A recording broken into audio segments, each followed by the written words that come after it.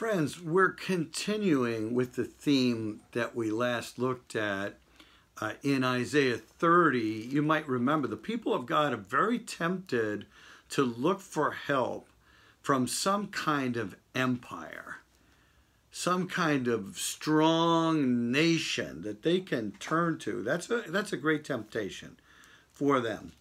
And they need to not look to Egypt or to the Assyrian Empire somehow for help. And we especially focused last time on Egypt. And this was a recurring theme, that people in the Promised Land, when they got in trouble, they started to think Egypt, that Egypt might be a good place for help.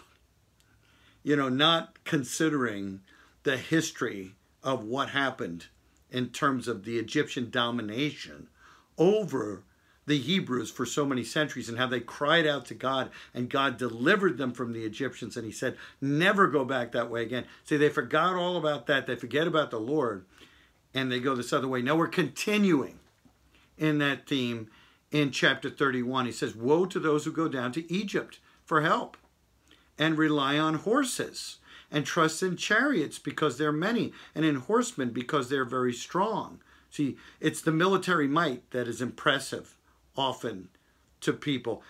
But what do they ignore? They do not look to the Holy One of Israel. They don't look to God, who's stronger than any army out there. They do not consult the Lord. They forget about the Word of God. So what about the Lord? It says, well, he is wise, and he brings disaster. He can bring disaster on his own people. He can bring disaster on Egypt. He can bring disaster on Assyria. He does not call back his words. But he will arise against the house of the evildoers and against the helpers of those who work iniquity. So what about these Egyptians? What can we say about them? Well, the Egyptians, they're man and not God. Very obvious point. And their horses are flesh and not spirit. Again, very obvious.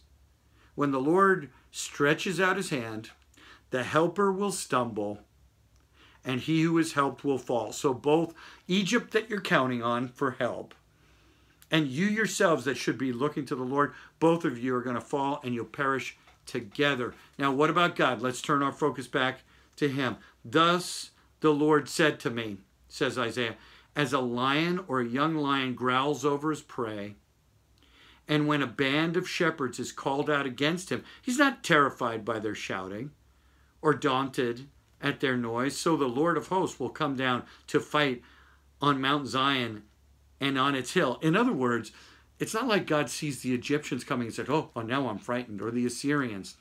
Not at all. Not at all.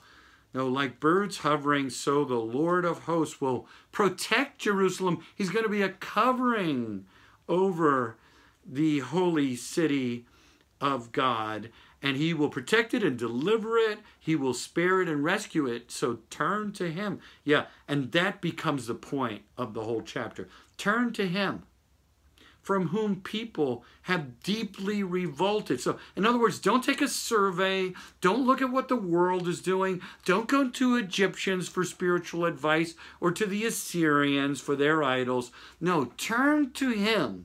Even though people all over the world may have deeply revolted against him, the God of Abraham, Isaac, and Jacob, turn to him, O children of Israel. For in that day everyone shall cast away his idols of silver. They're going to be useless. And his idols of gold of no value really to you, which your hands have sinfully made for you. You got to turn to him.